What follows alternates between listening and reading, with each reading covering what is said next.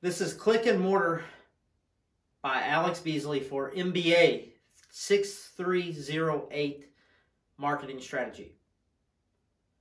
A few weeks ago, my wife called me on my way home from work and said, "Hey, would you mind going by Kroger? I placed an order on Kroger.com to pick up the groceries. And would you mind going by there and getting them for me?" So sure enough, I drove by there, drove into stall number 3, called the number, and an associate brought our groceries out to us, and then I took them home to my family. This is an example of a click and mortar transaction. So what exactly is click and mortar? It's a blending of the two strategies, the offline brick and mortar traditional strategy with the online pure play, pure click strategy, and marrying them together. It's not just the brick and mortar, nor is it just the pure play. A lot of times it gets confused. The click and mortar can be confused, especially with the pure play. But there's a couple differences. Naturally, pure play is all online, but the big thing is the warehouse. So like a pure play warehouse is going to be offsite somewhere. Customers are not allowed to go there. It's just going to be just for the online business. Whereas the click and mortar, the storefront, the brick and mortar is the warehouse. So when a customer places an order, an associate or the business owner will have to go get that item from the store and ship it or take it to the customer. This is the huge difference between a brick and mortar and a click and mortar and a pure play. So why are businesses getting in click and mortar? Well, it's mainly because of the rise in online shopping. In 2019, according to Statista, there was 1.92 billion purchases online. 1.92 billion for a total of more than $3.5 trillion worldwide. And in 2020, due to the COVID-19 pandemic, it's further entrenched the online shopping. Whereas in June alone, there were 22 billion visits to online shopping websites. 22 billion. So what are some of the advantages to click and mortar? So number one, it's marketing ability. So with the traditional brick and mortar, you're going to have more traditional marketing. It's going to be very limited to traditional marketing where newspaper, radio, possibly word of mouth, just very traditional marketing. But with the combination of the online strategy, be it online storefront, the website, it really opens up possibilities to have some digital marketing, some social media marketing, retargeting, email marketing, really widening up that marketing funnel. Just gives much larger marketing ability. Number two, it gives much more versatility to the business and to the customer. Normally with a brick and mortar, the business is only open a certain time of the day and week. So the customers can only go shop a certain time. But with the click and mortar, with the online web store, it is virtually open 24/7. Not only is it open 24/7, but it's open to people around the world, so it can give more versatility for the customer base. Because with the brick and mortar, it's going to be localized, just with a radius of a few miles from within the store. But with the online presence, it gives a customer base is virtually around the world. Number three, it's a greater customer experience.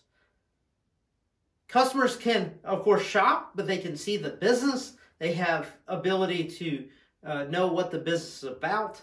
The business may have a chat feature. They have FAQs. The customer service is better. They can compare and contrast the differing products. It's just a lot better, more rich experience for the customer. Number 4, feedback. The business is able to obtain much better feedback from the customer.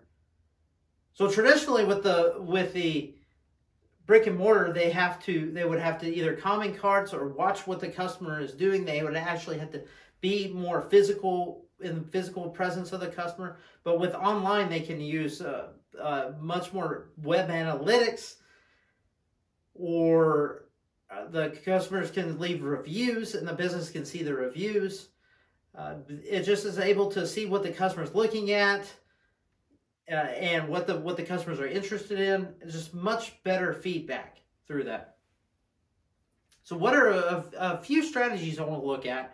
There's many strategies, but just a few.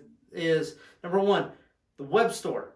The web store is the most common one. What people think about when they think of click and mortar. What this is, of course, is the customer will purchase it online and the business will ship it directly to them. But related to that, a variation of it is the click and collect. And click and collect is what's at the forefront these days, where the customer purchases online and then goes to the store. Now this creates some advantages, especially for the business, where the business, because creates more traffic into their store, and then when the customers are there, they're much more likely to purchase more products. And 3, in-store enhancements. So in-store enhancements is using the mobile device. We're using apps, using Wi-Fi, knowing what the customer is looking at, or the business able to cross-sell, and it really kind of get more of a better experience with the brick and mortar. However, this can be somewhat difficult to do. There's privacy issues, and it can be quite expensive. So 2 examples of companies that are on the forefront of click and mortar are Walmart and Amazon. Now, they are the world's largest retailer and most of the leading retailers in the world, but it's interesting because they're high competitors, but they've started from 2 completely different spectrums. Walmart started with the brick and mortar, and Amazon has started with the pure play online only. However, they really are coming in the middle with Walmart with their new Walmart Plus, where they're really trying to compete with Amazon's Prime, and Amazon with their Whole Foods purchase and some of their stores that they're starting up is really looking at getting more in the brick and mortar because they see value to both strategies. So what is the future of the click and mortar? So the future, it's estimated by 2040, 95% of all shopping transactions will take place, some sort online activity will take place during it, whether before, after the actual purchase itself. 95% will be online. So what are businesses doing? One of the new things that with augmented reality, now I'm not a digital expert, but augmented reality is where the customer will be able to actually be like they're in the store from the comfort of their home, using their virtual reality, their augmented reality device, and be like they're walking through the store, being able to look at the products as they're walking, all from the comfort of their home. But the brick and mortar isn't going anywhere either.